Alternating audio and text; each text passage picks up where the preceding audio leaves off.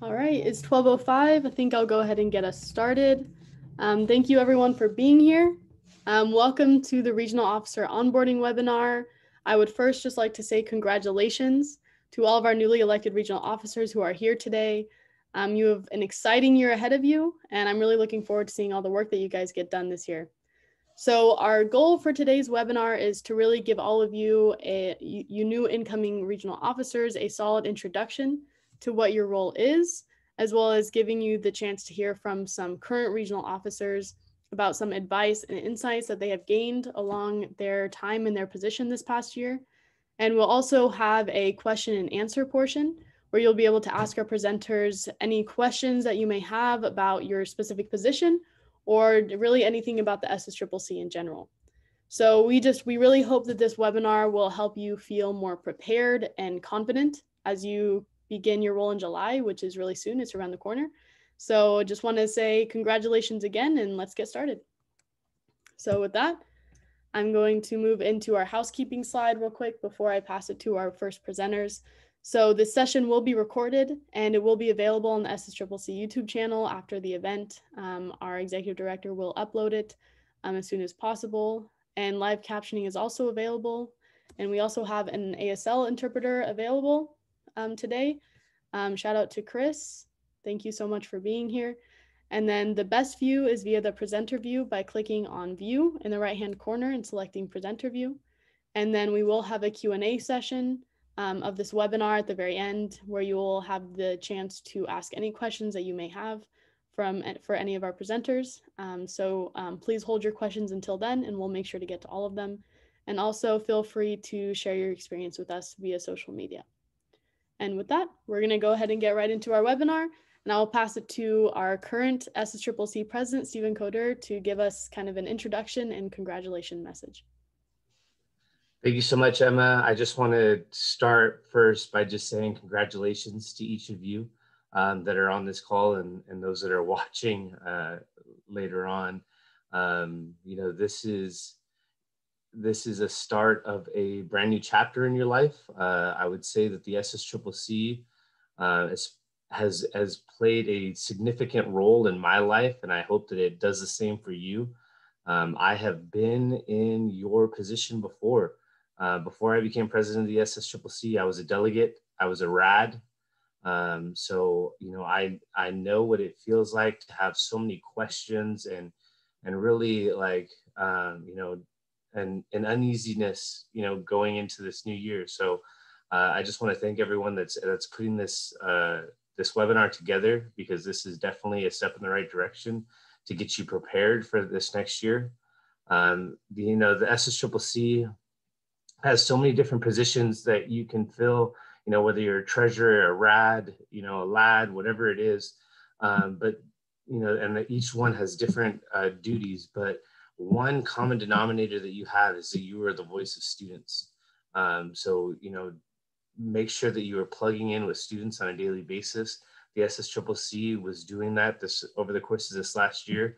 And we were really trying to, you know, meet the students' needs. So we focused on things like racial equity and, you know, basic needs. So, you know, over the course of this next year, definitely tune into your students, you know, and into your peers.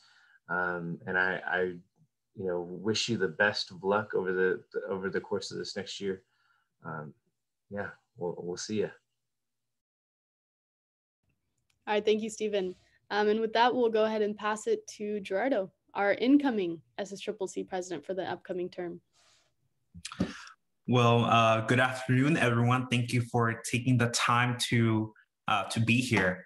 It's a pleasure to be among you.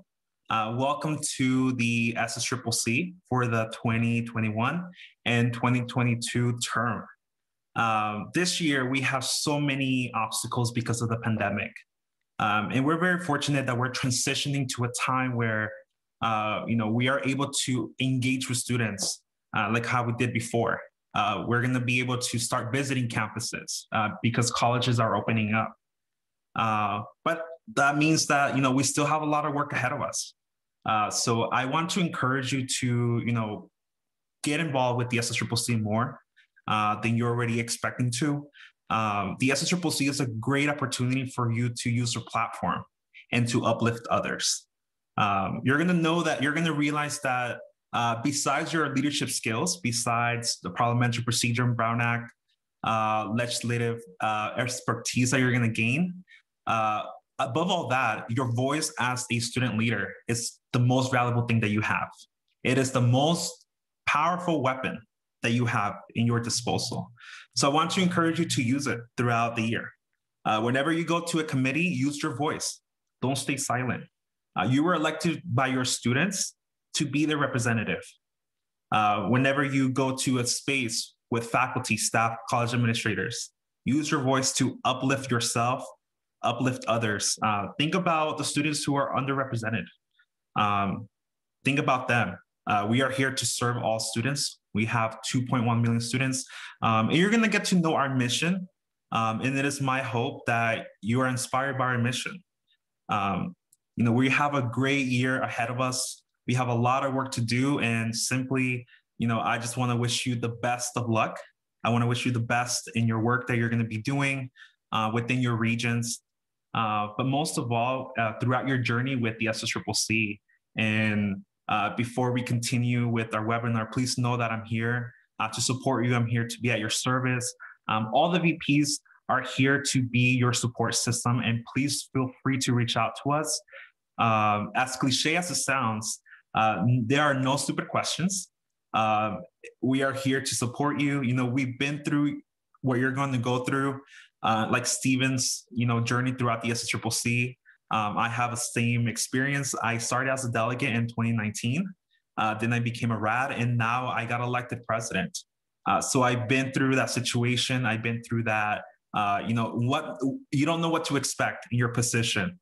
But by taking this step in your journey, you're going to gain a lot.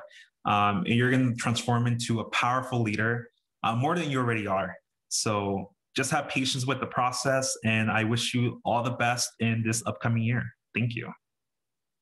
All right, thank you so much, Jardo.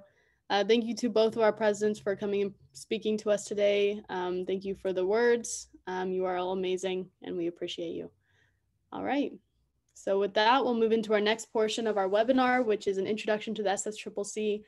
Some of you have already been involved with the SSCCC. You may already know a little bit about us and how we work. And then some of you, this may be your first time ever working with the SSCCC, ever being involved with us. So we just wanted to provide a nice detailed kind of introduction to the SSCCC and how we work, our committees, our structure, what we do. And so here to do that for us today is Catherine Squire. She is our current SSCCC Vice President, and I'll go ahead and pass it to you. Awesome. Thank you so much, Emma. And I'm so happy to be here with everyone. My name is Catherine Squire, and I'm also the outgoing Vice President. So we'll just go ahead and jump right into it. So what is the SSCCC? So the SSCCC stands for the Student Senate for California Community Colleges. We are a recognized nonprofit organization. We're also entirely student-led, so our members are students. We also do have the help of staff as well. But we represent the over 2.1 million students in our California community colleges. And it is through us that students have a formal and effective opportunity to participate in the formation of state policies that have a significant impact on students. So this is really your opportunity to make a change, especially for all of you that have just been elected into positions.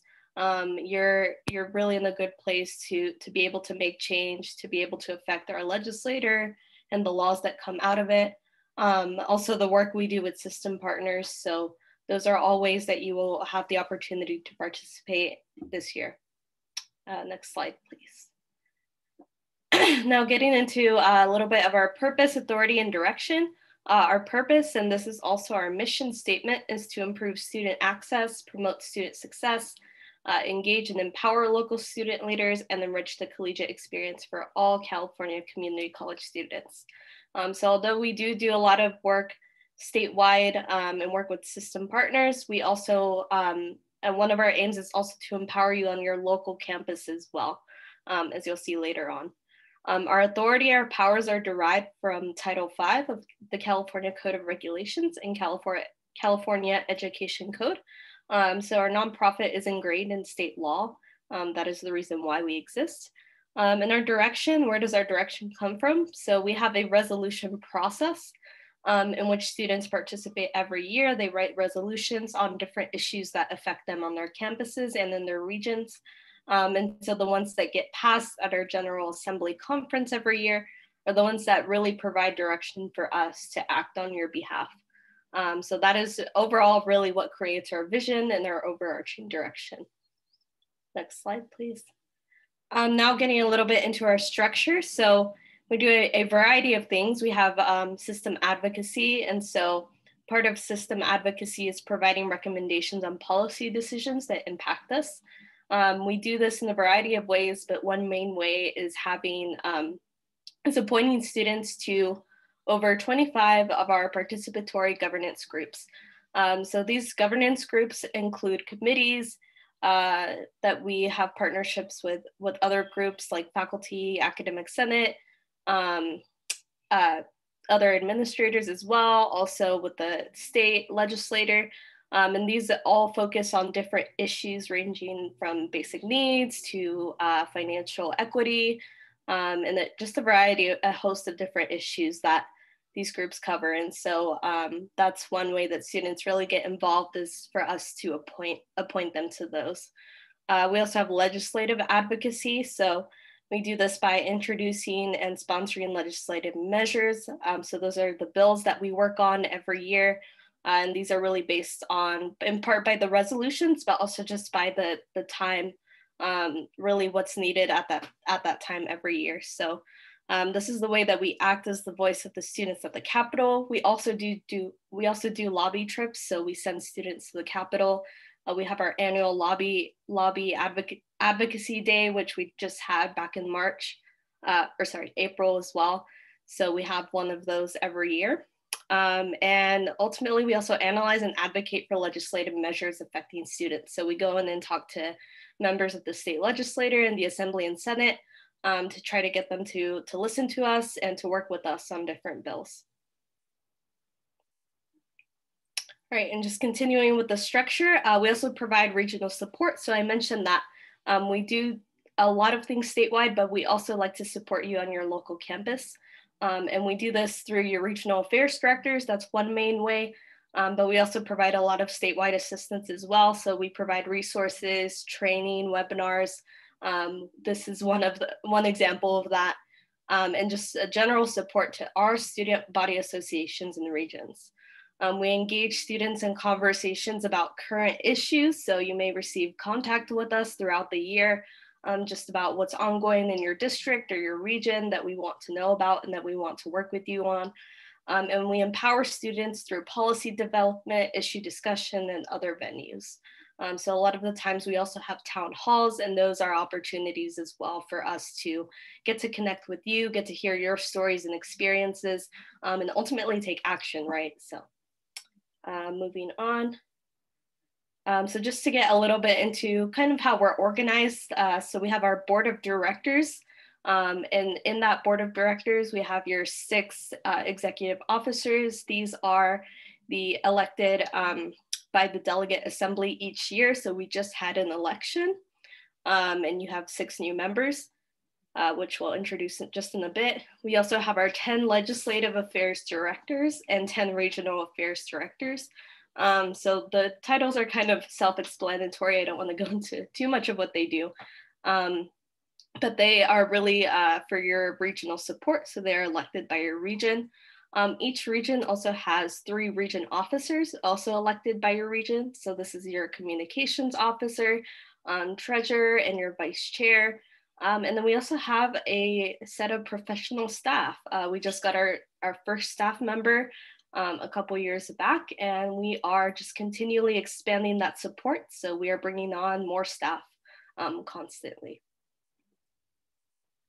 All right, and this is your incoming executive committee. So these are the 6 executive members that I just talked about.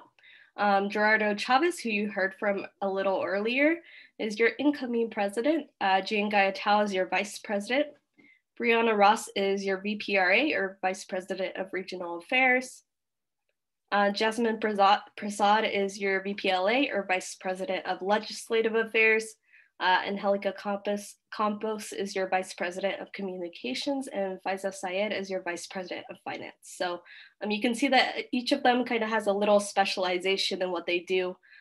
So for example, your VPLA really helps support your Legislative Affairs Director of your region, and it just continues on from that. All right, now getting a little bit into committees. We are made up of both regional and statewide committees. So each of your regions has a set of committees, but there are also statewide ones that meet as well. For the statewide ones, we have our executive committee. So those 6 members I just mentioned sit on that one.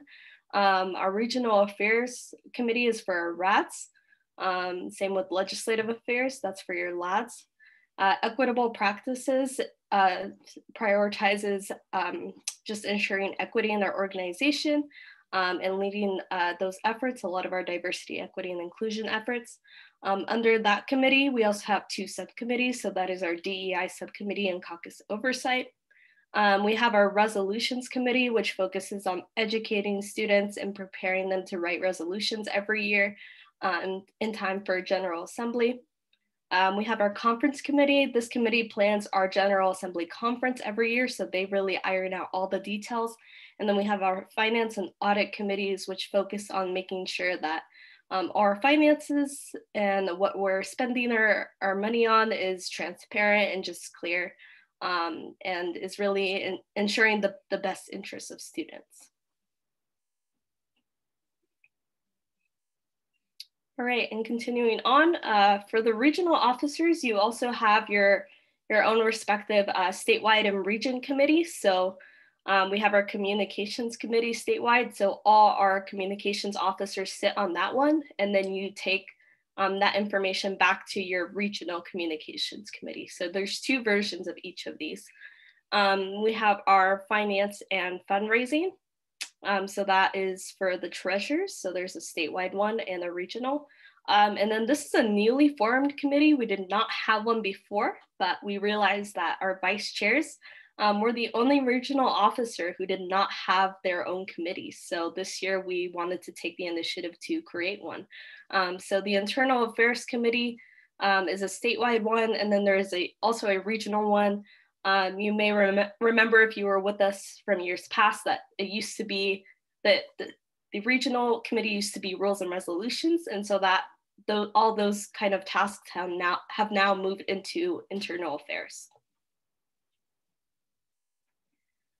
All right, and we've also had some other changes with our region reorganization this year. At the 2021 General Assembly, our delegates took action to move some colleges around on our map. So we have Mendocino College that moved from Region 2 to 1, Santa Rosa Junior College that moved from 3 to 2, Chabot College moved from 4 to 3, and Las Positas College moved from 4 to 3 as well.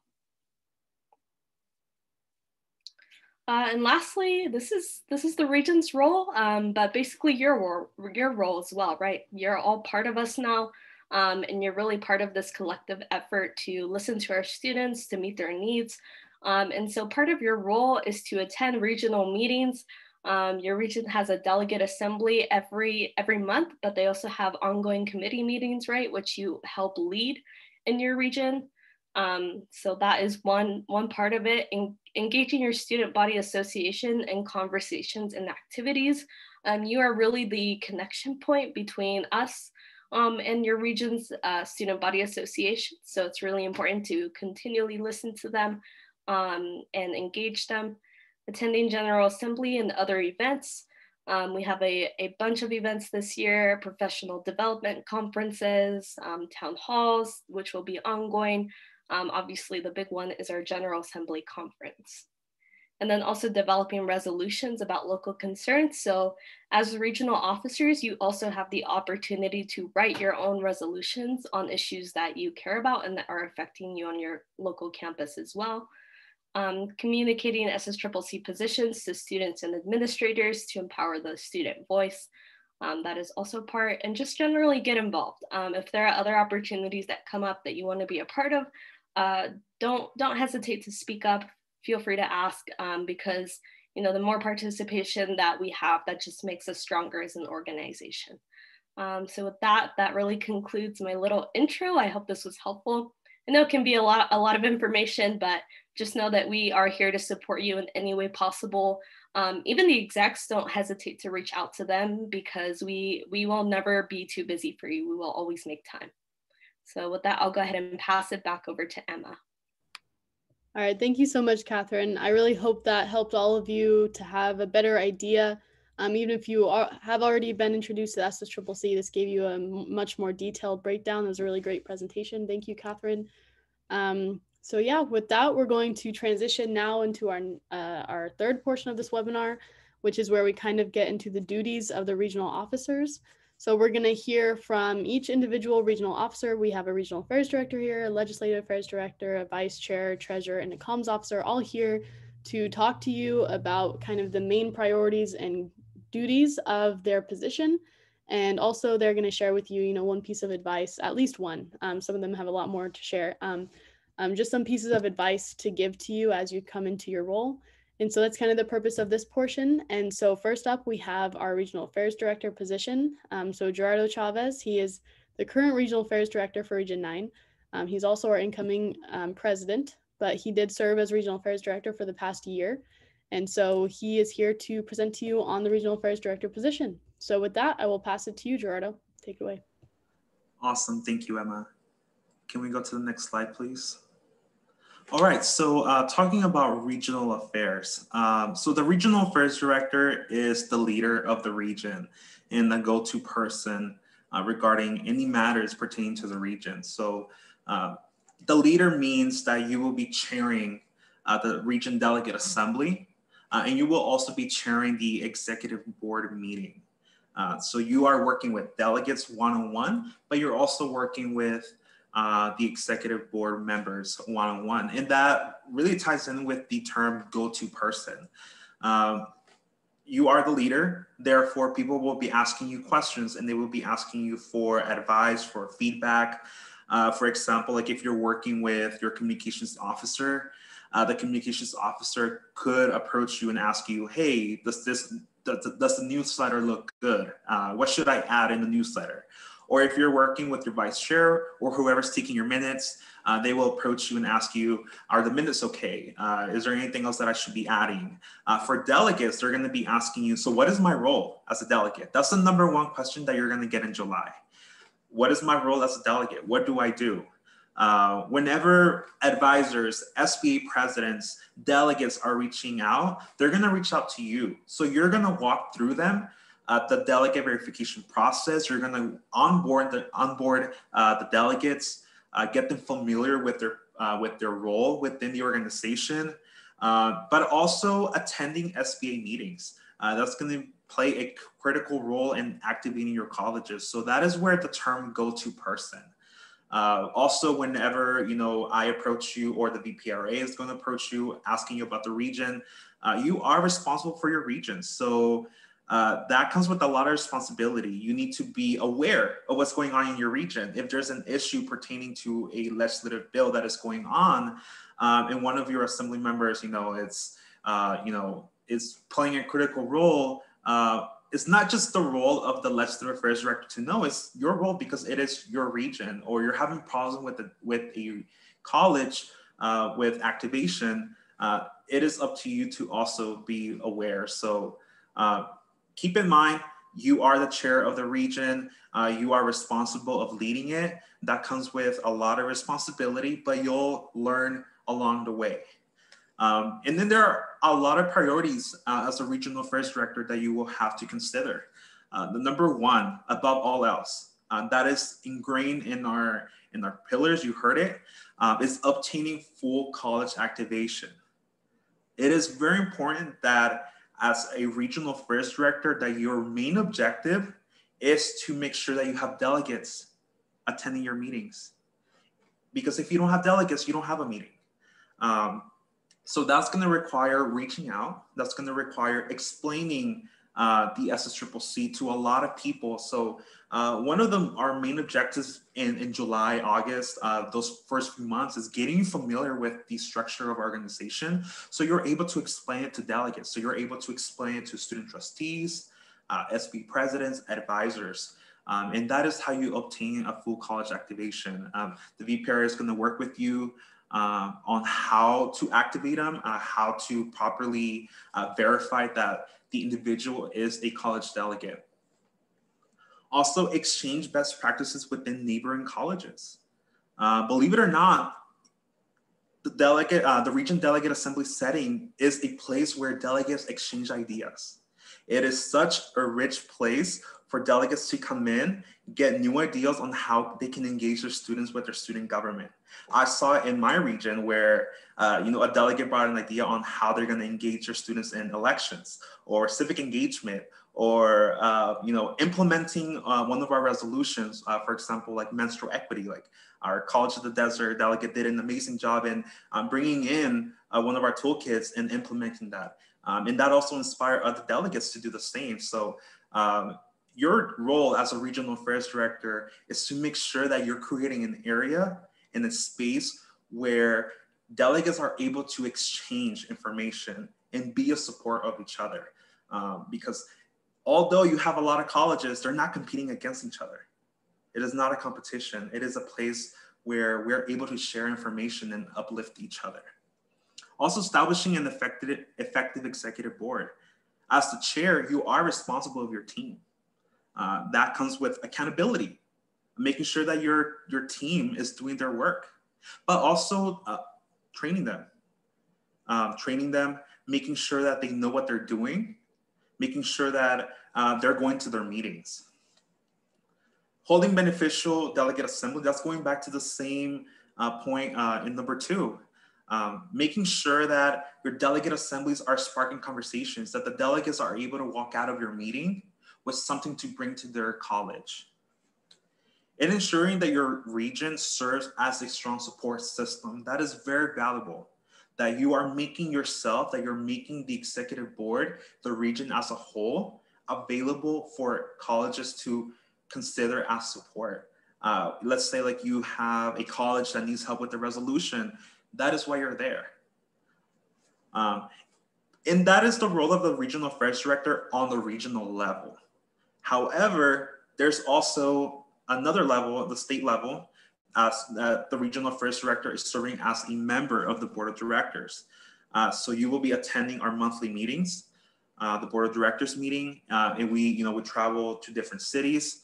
And then within that meeting, you must submit a monthly regional affairs director report. And that is how we hold everyone accountable. We want to make sure that, we want to know what you're doing in that month. You're receiving compensation. So that is the way that you receive compensation. You don't turn in your report, you get deducted. You turn in your report, you get your compensation. So that is a tool of accountability, but also making sure that you're being transparent to your constituents, letting them know that you are working. Next slide, please. So throughout the year, please keep this in mind. As soon as you meet with your executive board, and your delegate assembly, the number one thing that you should keep in mind and that you should bring is set dates for your meetings. There's nothing worse than figuring it out along the way, sending out doodle polls along the way. Doodle poll is great, when to meet is great, but it's going to get tedious along the way. So it's better to bring it to the table, talk about when do we want to meet throughout the year, so we have consistency. People know when to show up, and you're going to have higher retention rate, and you're going to meet quorum. Don't be afraid of delegate tasks. It's very important because you're going to notice that you're going to have a lot of work, and you have an executive board team to work with. They don't work for you, but you work with them. So, for example, you want to reach out to a college, you can work with your vice chair, have them reach out to them, or delegate dates for the executive board to visit SBAs, or like any side projects. You want to have a town hall, designate certain tasks to different people. After all, this is a place where, we are working together. And you shouldn't really take everything to just for yourself, because you're going to get burned out. And that is a great leadership quality to have, to delegate tasks. Hold your executives accountable. It's very important that you hold your executives accountable. Be friendly, but don't be friends. Be friendly. At the end of the day, this is a professional setting. So setting accountability means setting goals. Meet with your executive board. Ask, so what do we want to achieve? What do we want to do this year? What goals should we set? Also set deadlines. You have a newsletter coming up. Set a deadline. We're going to send it out this day. We're going to finish this day. Minutes, we're going to send it out this day.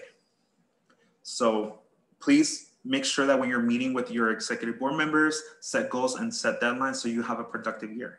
And then lastly, set up bi-weekly or monthly check-ins with your delegates, with your regional officers. We meet in a virtual setting, and sometimes we don't have that one-on-one connection. And it's always great to just set some time in your calendar for them to talk to you and for you to talk to them, and really get to know them, see where areas are you able to support them. And that is just a setting for you to get to know them on a more personal level. So please keep this in mind as you're stepping into your role as a regional affairs director. I'll be around next year. Feel free to reach out to your predecessor. We have a VPRA, and we're here to support you. So even though in the beginning you're going to feel lost, that's normal, but along the way you're going to get the hang of it. Thank you. Yes, that's definitely true. Thank you, Gerardo. All right, so I hope that served as a good introduction to the role of the Regional Affairs Director. We'll be now moving into the role of the Vice Chair. And so to talk to us about the Vice Chair position today is Tristan Vu. He is a Vice Chair for Region 8. And I'll go ahead and pass it to you. Hi, everyone. Can you see me? I am, as Emma said, I'm the Vice Chair for Region 8. I wanted to introduce some of your responsibilities and also some advice and experience that I've had being the current Vice Chair for the 2021 term. Next slide, please. So some of the primary duties of the Vice Chair is that we support the Executive Board. That would be the RAD, the LAD, the Treasurer, and the Communications Officer. That's a very broad expectation, but what that really means is that as Vice Chairs, our role is very flexible and very malleable. At any point, we can be expected to represent our constituents in any of these meetings that our executive board is expected to sit at. And that means that we get to participate in some of the widest varieties of activities that happens at the SSCCC. I suggest that for our future vice chairs, we take that to heart, and that we try and participate in all of these opportunities that are allowed to us as much as we can. We are also, specifically to vice chairs, responsible for system activities within the region. So we are there to make sure that our delegates are accountable, that committee membership and reports for our officers and our delegates are taken and that they're managed properly. And that's really important in keeping system affairs afloat, because oftentimes when we transition from regional work to state work, delegates can be left behind. They can feel like they're out of the loop. And it's our organization and our maintenance of these communicative avenues that ensures that these delegates who want to be activists and who want to be advocates can do the work that the SSCCC has for them and needs them to do.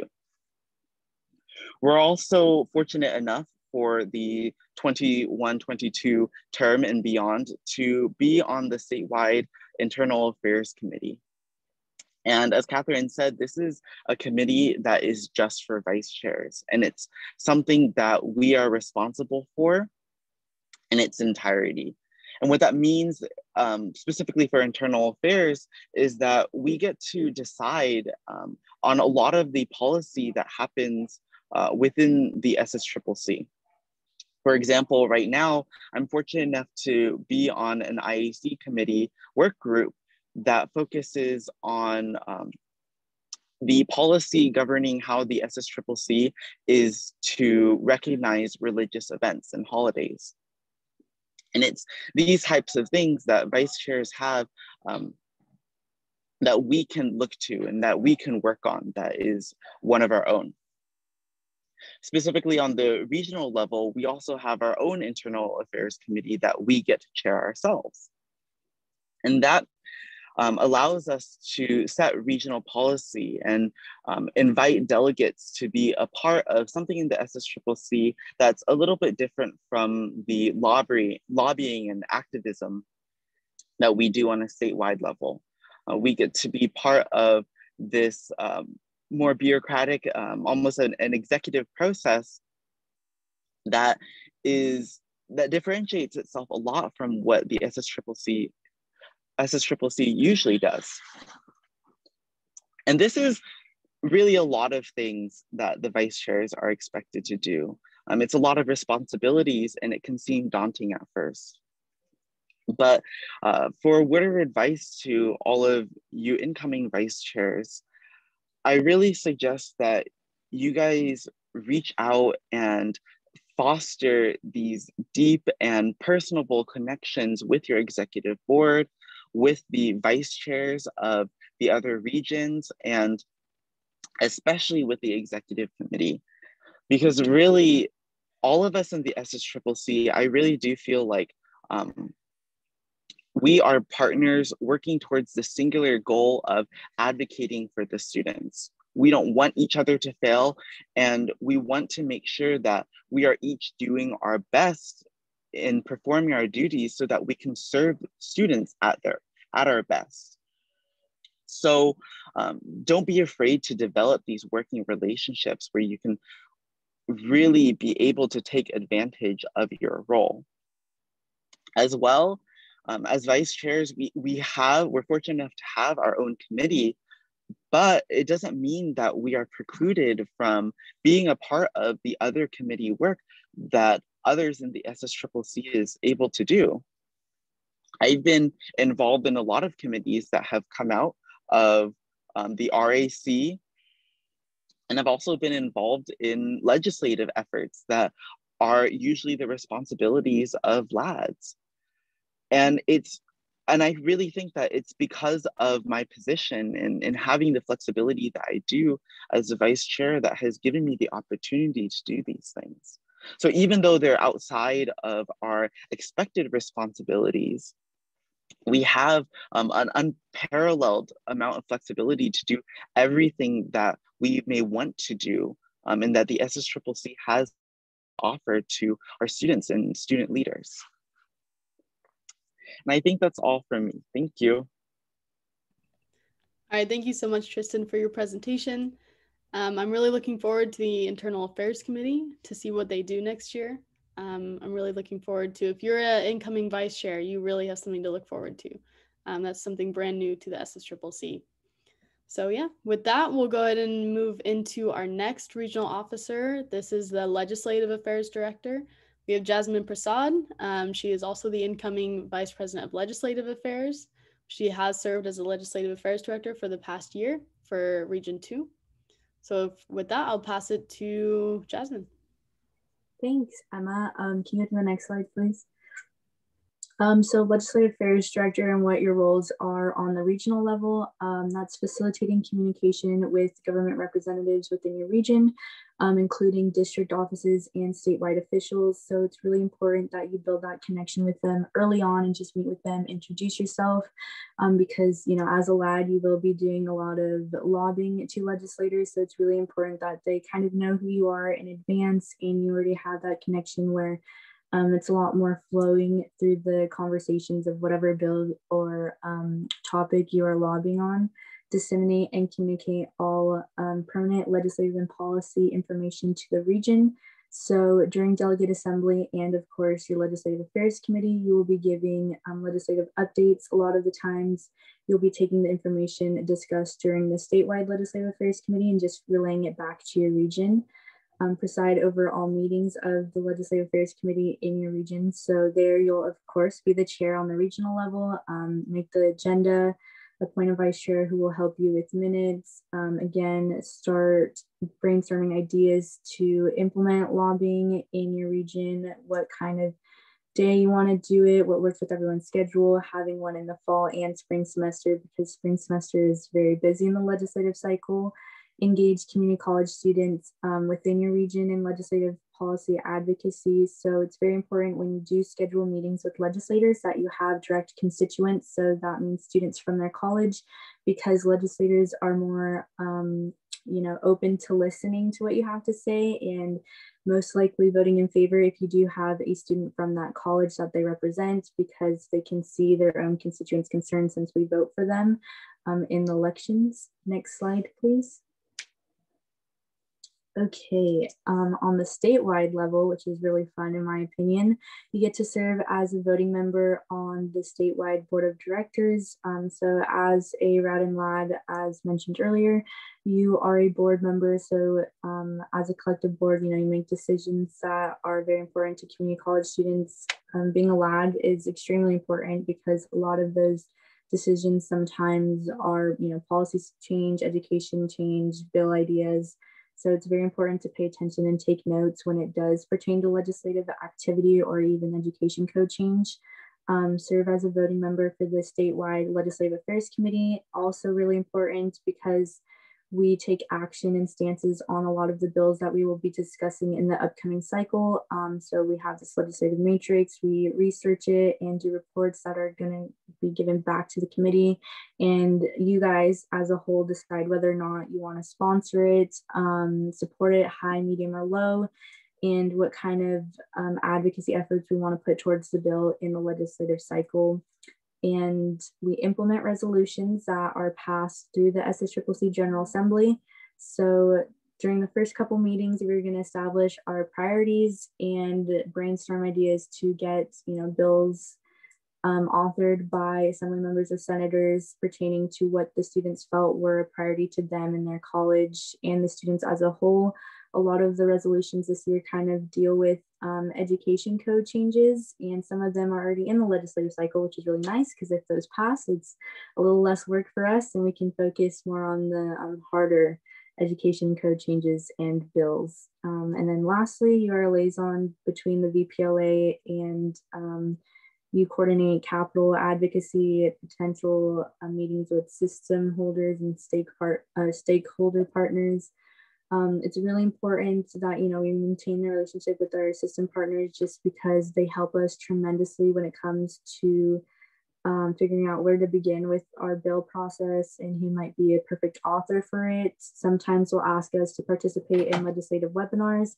So it's really important that we continue to maintain that relationship, and just bring updates to the Legislative Affairs Committee is really important too, because it lets me know where you guys need help as well as what areas to work with.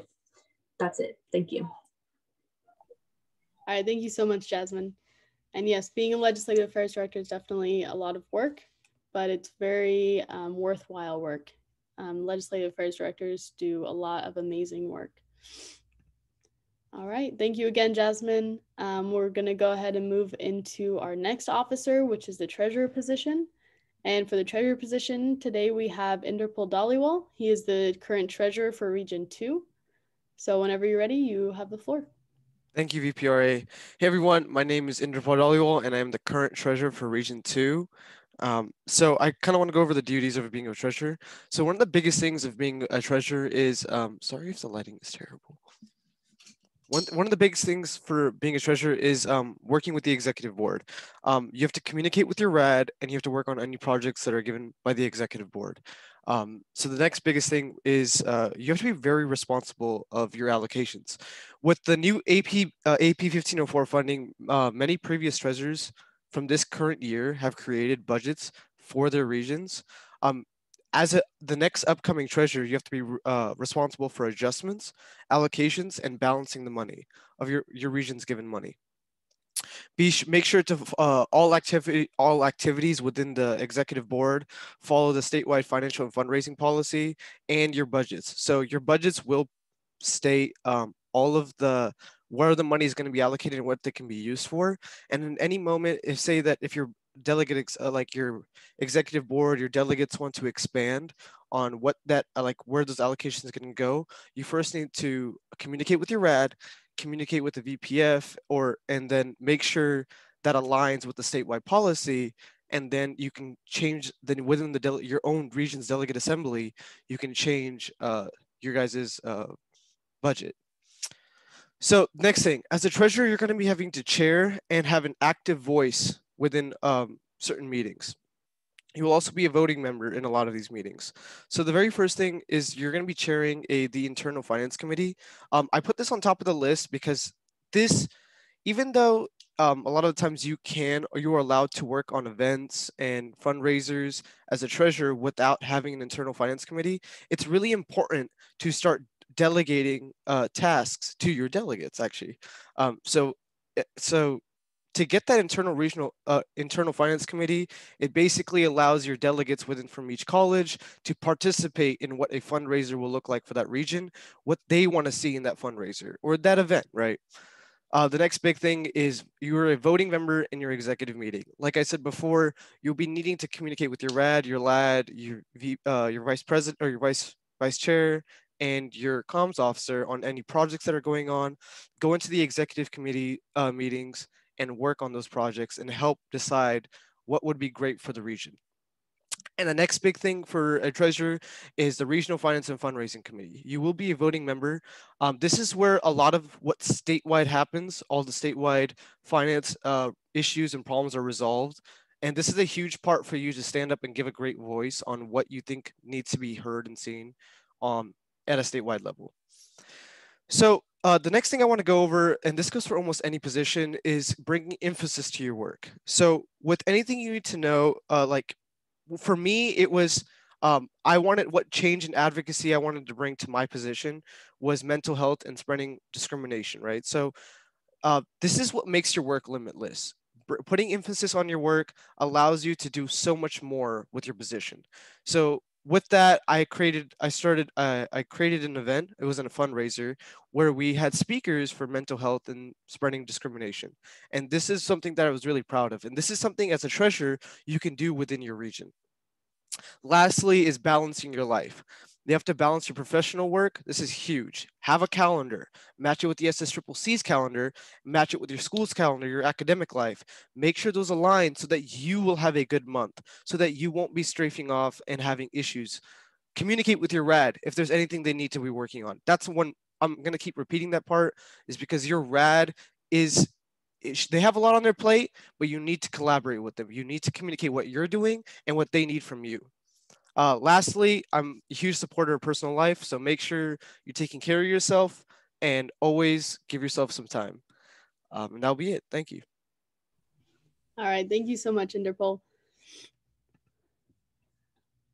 All righty. Let me unspotlight you. All right. So for our last regional officer we have today, we have Jack Hill. He is a communications officer. He's done a great job. And he is here to speak to you on the position of communications officer. So with that, I give you the floor.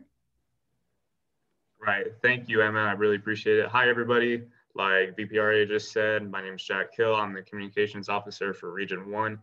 And I just want to go over 3 basic things that I think are super important to remember and implement as a communications officer in just promoting the well-being of communications within your region. So if we could move to the next slide, please. Awesome, thank you. So the first thing that I think is most important is something I call the 3 Ps, and those are being prompt, being persistent, and being precise.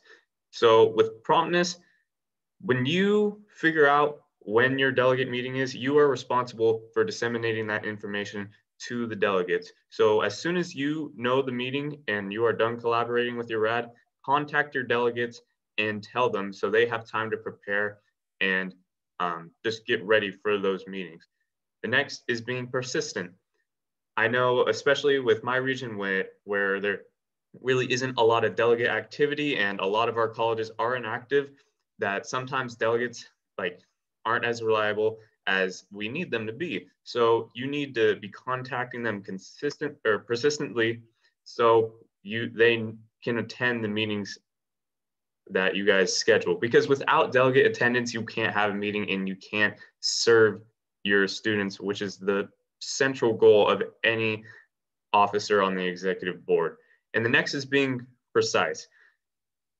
This is kind of a no-brainer, but I still think it's important to emphasize, you need to be precise on where the meeting is, when it is, and how long it's going to take, because delegates have other things going on in their lives and they can't just be at the whims of the executive officers like, oh, we can't say how long it might be. No, they have things to do. I need to know how long it's going to be. And honestly, delegates are really going to appreciate that, because it's going to allow them to plan ahead and just overall have a better attitude towards meetings. Because I know sometimes people get angry if meetings go over time. So be precise on meeting times, dates, and locations. The next big part of being a communications officer is social media and newsletters. So as a communications officer, you will be producing all the regional social media through either Instagram or Snapchat or Facebook, whatever mode. Generally, it's through Instagram, but you can also do it through other platforms. And you'll also be creating a monthly newsletter where you just detail what happened within your region within the last month. So the first big thing pertaining to these two topics is collaborate with your region's delegates. When you collaborate with your delegates, not only do you get new ideas, but you also involve your delegates in the process, and that makes them feel more involved in what the region is overall doing. It's really important that they feel involved, or else they don't engage, and ultimately they have no more interest in being a delegate because they just aren't engaging in anything and they aren't getting any time to show what they can do. And social media and newsletters is a great way to get their feedback. So the next part with social media and newsletters is Canva. Canva is going to be your best friend.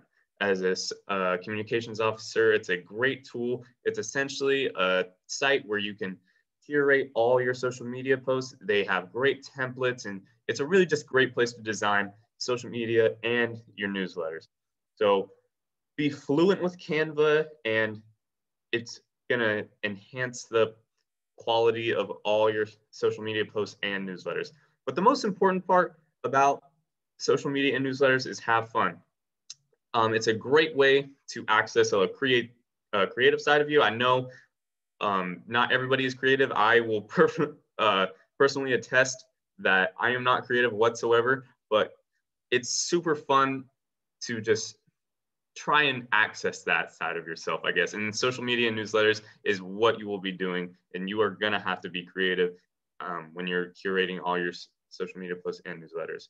We can move to the next slide. That'd be great. Awesome, thank you. And lastly, another big important part about communications officer is minutes. You will be taking minutes, most likely. Sometimes it's the vice chair because they are the vice chair of the meeting, and the RAD might just want them to take the minutes, but generally it is the comms officer, and there's some important things to know about when you're doing your minutes. So firstly, just detail actions and discussions and provide context to what discussions are about, but do not write paragraphs. Be concise and succinct. When people go back and read our minutes, they do not want to go read through mountains of information. They just want short, quick things that summarize what went on, but it's still important to provide that context. So do not write too little, but be succinct and concise. Secondly, always set the minutes as pending until the next meeting. Minutes are not formally verified until they are approved at the next delegate assembly. So always set them at pending until they are approved by the next delegate assembly. It's very important to do that. Thirdly, always place the minutes in the regional Google Drive. Each region has their own Google Drive, and that's where all the region's documents are stored, so the public can come and look at them. when they want to know what happened in the meeting. And fourth, prepare minute documents before the meeting. It is super important that you get the information out before, like Brown Act stipulates that minutes, or the agenda, excuse me, must be provided to the public 72 hours in advance of the meeting. It's a state law and you have to follow it. It's super important. But also it's just good to have the minutes ready so you aren't scrambling around once the meeting begins. So that's all for minutes. But my advice to incoming comms officers would be ask questions. For me personally, I put a lot of emphasis on this because this is my first time ever being in the SSCCC, and I was very just not knowledgeable of what the SSCCC was and what my duties were. But I can personally attest that every person within the SSCCC is more than willing and more than happy to assist you. I've made some actual good friends through this organization just because they wanted to help me. So please ask questions. It's not always just about figuring out what you want to do. It's also about meeting people, and people want to meet you in this organization. So that's all I have to say about communications officers. Have fun with this position, and you guys are all going to do great. Thank you.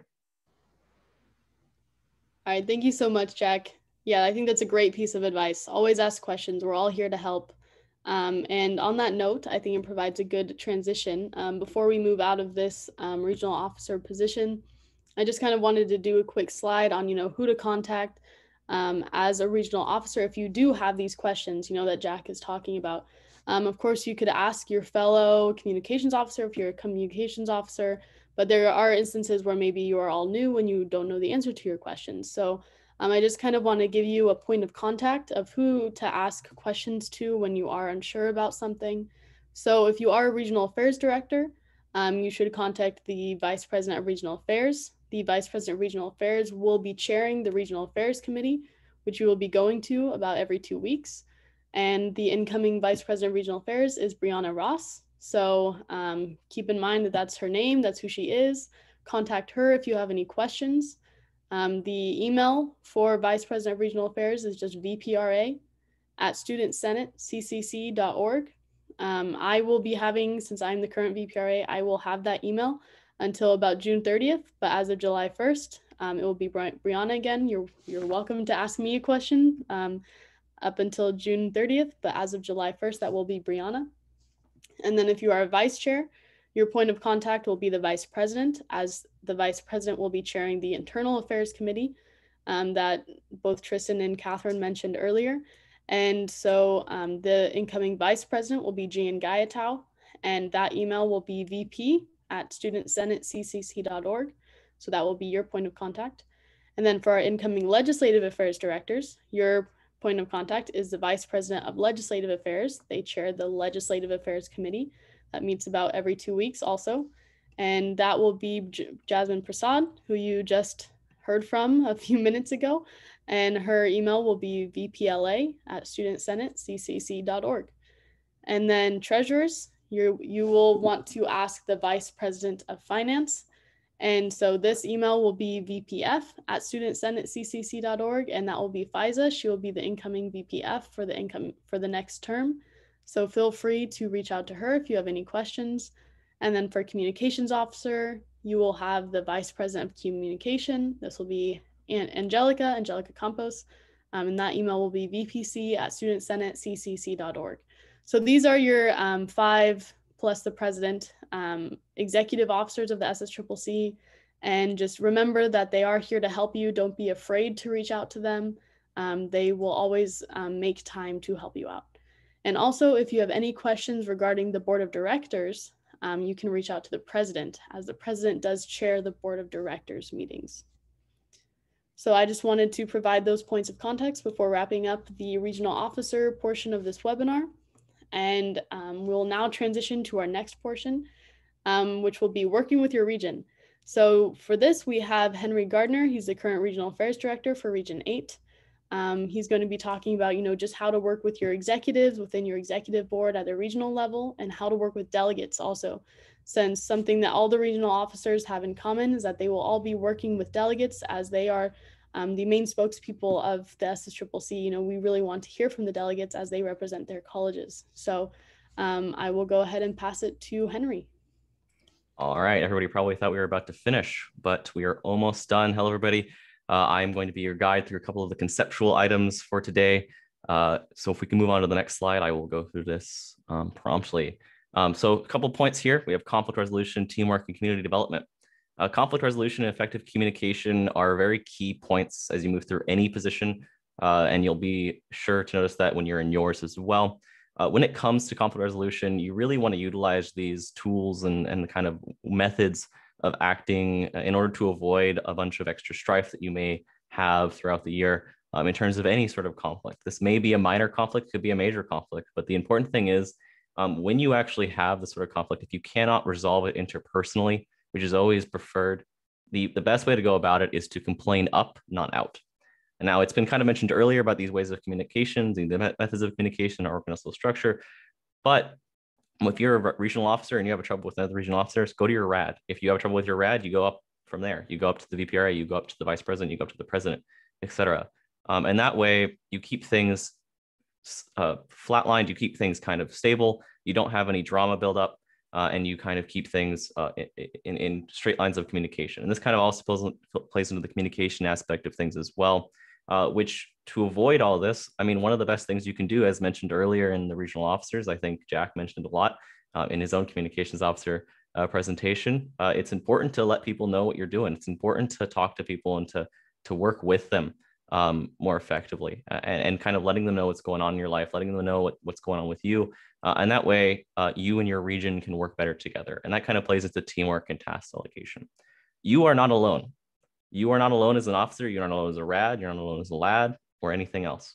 So it's important to work together as a team within your region. It's important to look at the tasks as kind of a unified effort to get done as you talk with your delegates, as you work with them to activate colleges, to kind of encourage them to be more active themselves. These tasks are a lot to take on. And especially as a community college student, if you're taking on work and college and this at the same time, it's important to know your boundaries. So when it comes to working as a regional officer or as a RAD, know when it's time to either delegate tasks or ask for that task to be kind of taken off you. If you need help with that, it's important to reach out. And most people, I would say, hopefully everybody is very willing to work with you on that, because we're all in this together as we work through this. But the most important thing, while keeping this air of professionalism, as Gerardo mentioned earlier, be friendly but not a friend. It is important to keep people accountable to that as well.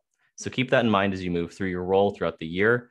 But also at the same time, for community development and support, it's important to have fun. I think Jack said it as well. It's important to kind of build up interpersonal relationships with you and your other executive board members, as well as your delegates. One way of doing this is to, of course, meet with them biweekly, as mentioned by Gerardo, or monthly. But the important thing is that you really want to build a community within your region. You don't want your region to just simply go to a delegate assembly, take information back. You want them to feel a personal connection. That's how you get people to come back in future years. That's how you get people to get engaged. That's how you get people to change their perspectives and to actually develop themselves as their own leaders. It's how you keep people active throughout the year. So what's important here is that when you go into your role, you are the starting position for your region. You are the person who is going to have to build that community up from scratch, be it with the help of your others, if you have other members in your executive board, or by yourself, in which case you have the support of your vice presidents. But the important thing here is when you build up these regional connections and these support systems and these lines of support, you start developing some institutional memory and some institutional connections and networks that will last long beyond your role and your responsibility this next year. So keep that in mind as you move through. These are some 3 basic things. You guys will all be trained on these more effectively and more extensively over the next couple of months, I am sure. However, for now, I will hand it back off to our lovely VPRA McNellis to go into Q&A. So there you go, Emma. All right. Thank you so much for your presentation, Henry. That was perfect. Alrighty. So like you said, we will now go into our Q&A portion of the webinar. So please feel free, if you have any questions, put them in the chat, ask to be recognized. I can go if you want to say your question verbally. So yeah, I'm just gonna open it up for a few minutes to see if anyone has any questions.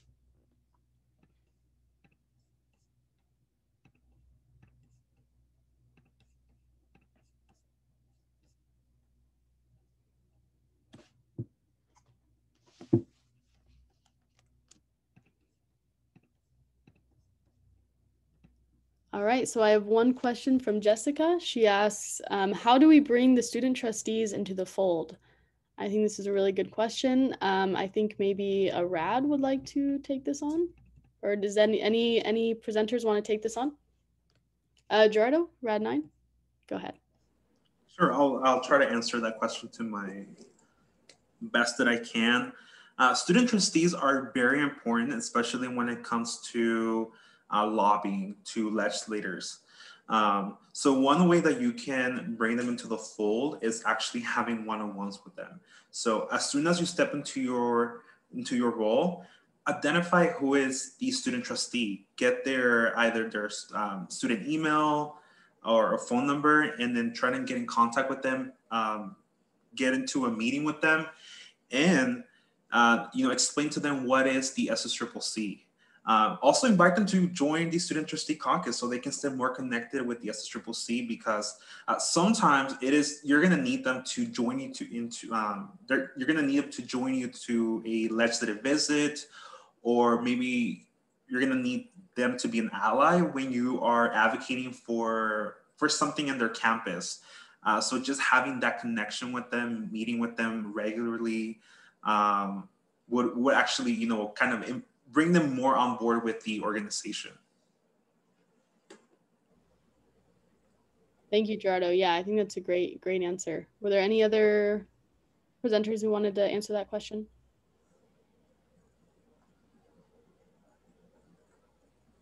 All right, not hearing any. Jessica, I hope that answered your question. Yeah, awesome.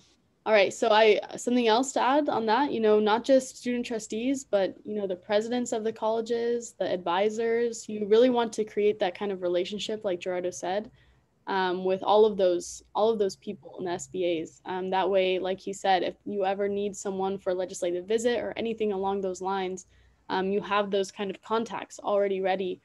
So yeah, I think that's a really good point that Gerardo made. All right, were there any other questions? Don't be shy. We were all here a year ago.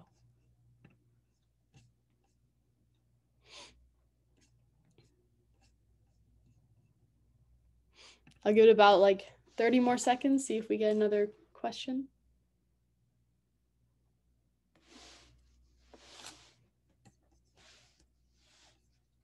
All right, I see one from Zachariah. What are the best ways to involve SBAs in identifying the needs of community college students in our region? That is a great question. Any presenters want to take that one?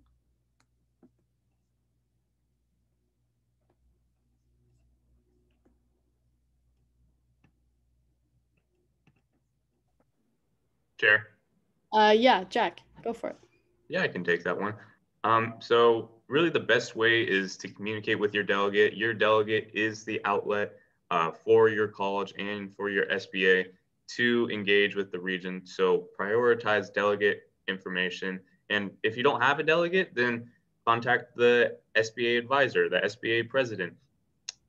Do not try, or I guess it'd be the other way around. Make sure your SBA contacts either the RAD or whatever officer there is, like their information is on the SSCCC website to be contacted, and they are always receptive to all information, and they want to prioritize the voices of students. So they are going to always be receptive to anything that the SBA may have to say, and really just prioritize that communication. It is listed on the SSCCC website, but yeah, that's what I would have to answer that question. Awesome. Thank you, Jack. That's a great answer. Are there any other presenters who wanted to answer that? I can kind of answer that too. So as a route in the lab, I know with my region, what Jen and I did was we did delegate one-on-ones, which is very helpful because during that time, you can always ask delegates like, hey, what's important to your college? What are some priorities you guys are focusing on? And the more you have delegate assemblies and you go through the one-on-ones, you kind of realize like what the priorities are within the region.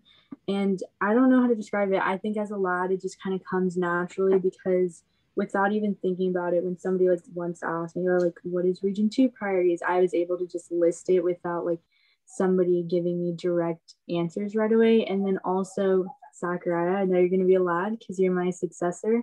During your legislative affairs committee, you can always ask as well, like, what are some priorities that you guys feel are important? Just listing that out ahead of time would be very beneficial, especially when scheduling ledge visits, because you know what bills to advocate for within your region and to really get students engaged. So that's from the legislative side. Yeah, that's definitely good advice. Yeah, delegate one-on-ones have definitely been helpful. That's for sure. I think that's a good one. Any other answers for this question?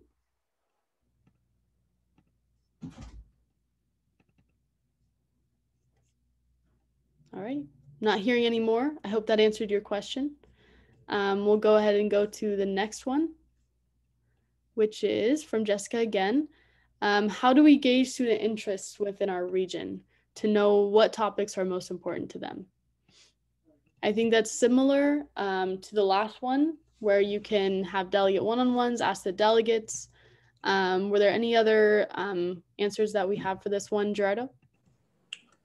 One way to make sure that you are gauging student interest is by visiting student body associations, going to their meetings and hearing their conversations. Sometimes that dialogue that they're having within their meetings will give you a sense of, where are they leaning towards in certain issues, but also give you a sense of what are they prioritizing. So when you're engaging with them, you know what topics to cover and what topics that will actually allow them to get more interested in engaging with the SSCCC. Yes, definitely. Thank you, Gerardo. All right, any other answers for that one? All right, we'll go move to the next one, which is from Olivia. She asks, how can vice chairs advocate for an issue that they strongly want to advocate for while in their position as a vice chair? Anyone want to take this one? Oh, I can definitely take this one. Perfect. Hi. So I would say from my perspective, I think there's really two ways that vice chairs can really advocate for the issues that are important to us and important to our students as well. Primarily is in our vice chair committees. So in the Internal Affairs Committee, on both the regional and statewide level, there's often an opportunity for us to go into how the SSCCC is going to deal with matters pertaining to issues that may be important to you. So how we may remain culturally sensitive to certain aspects that students often care about. But I think more importantly, when it comes to legislative or advocacy related things, it's about putting ourselves out there. The bulk of the work that I've done advocating for students have been in work groups that have come from the RAC or the Regional Affairs Committee. And while that was once a committee that vice chairs were formally a part of, it doesn't mean that we are banned from attending them, even in the capacity that we do now. A lot of work groups specifically mention vice chair participation. And so I encourage you to attend all of these meetings and make sure that you're present so that your voice can be heard and so that you can attend these work groups where we do the work of advocacy and making sure that the issues of students are heard and addressed by the SSCCC. Yes, thank you, Tristan. I would also add, you also have your Internal Affairs Committee now too, where you will be able to be on the work groups there for that statewide committee. Any other answers for this question?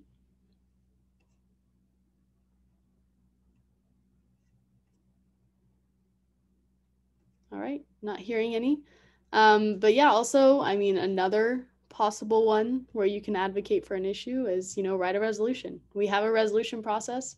You are a regional officer, but you can still write your own resolution. In fact, you will probably be very well trained on how to write a resolution throughout the year. So, if you, that's one way to get it on our list of priorities as an organization.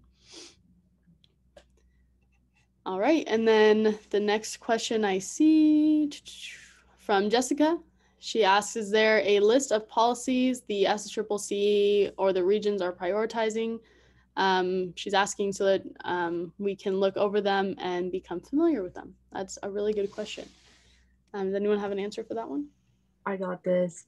So as a lad, we established legislative priorities, and a lot of those priorities come from the resolutions that were passed by students who are in community college or just students in general. So during those resolutions, whichever one's passed, we kind of focus on, if it says pursue legislation, then we'll make that a priority and, determine author and such. So we have a legislative priority packet, and that goes in depth of, what kind of priorities we focus on, such as basic needs, COVID-19 relief, more financial aid.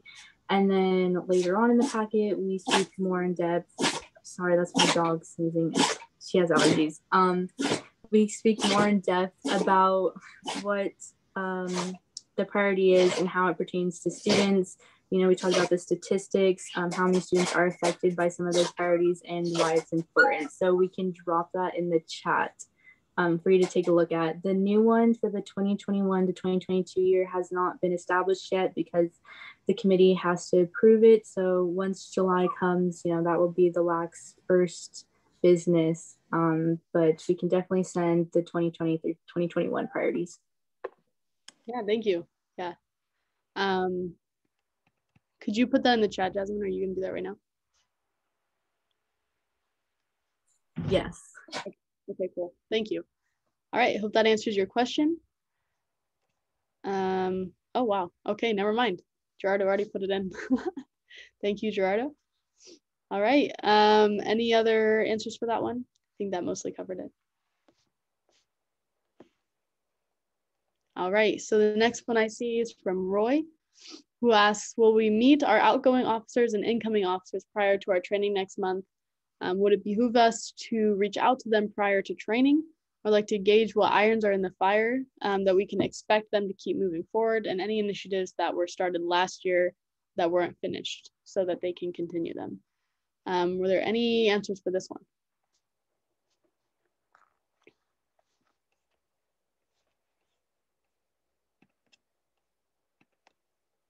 Okay, I guess I can take this if no one's gonna speak on it. But for outgoing officers, again, sorry if you hear my dogs. So once you officially get elected into your term and everything, the outgoing officer whose position you're going to be taking over should be doing onboarding training, letting you know what has been happening within the region and just general information pertaining to your position, because ideally we're giving you onboarding here, but we can't give you from a regional perspective because each region is different. They each had their own effort to complete an item or a task, so we can just give you the broad overview, but definitely meet with whoever position you're successing so they can give you more details of what work they wanted to complete within their region alone. Hopefully that answered your question. I can elaborate specifically for Region 8 as well. So later on, closer to July, we'll also be doing our region officer onboarding. And it's something that we will be continuously doing with you as your term goes on, just so that you guys, not just you and Shayla, but for all of our incoming region officers can be more acquainted with the specificities of doing your job within Region 8 specifically. And also with your second question on what initiatives we're moving forward with, I think that you can look towards what we've been doing with the with RAC in the resolution toolkit and ad hoc, where we're trying to implement some of the things that were passed in the previous term's resolution. But with how we're going to do the work in implementing what was established in this term's resolutions, that's probably going to be elaborated on further in the incoming RAC meetings. Yep, exactly. All right, thank you. Thank you, Tristan. All right, were there any other questions from anyone on the line?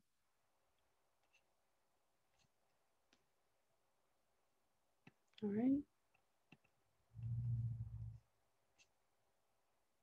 All right, I'm not seeing or hearing any more. I hope we got all your questions answered. As I mentioned earlier, if you do have any more, feel free to reach out to any of your presenters now who are here. Feel free to email any of the incoming executives. We're all here to help. We all want to answer all your questions. As you enter your term, you might come up with a lot more questions. So make sure to reach out. Like Jack said, ask those questions. Don't be afraid. We're all here to help. All right, so with that, I'm gonna go ahead and move into our last slide. Connect with us if you haven't already. You are gonna be a part of our organization, so follow us on Instagram, Twitter, Facebook, so you can be more involved and you can be in the know of what's going on with the SSCCC at all times. So these are just our ats, I guess you call them. So yeah, feel free to follow us and share your experience. And yeah, thank you all for coming. I wish you the best of luck in your positions this upcoming year. I'm sure you're all going to do great. We appreciate you all just for coming, taking some time out of your Saturday. So thank you, just thank you all, and good luck next year.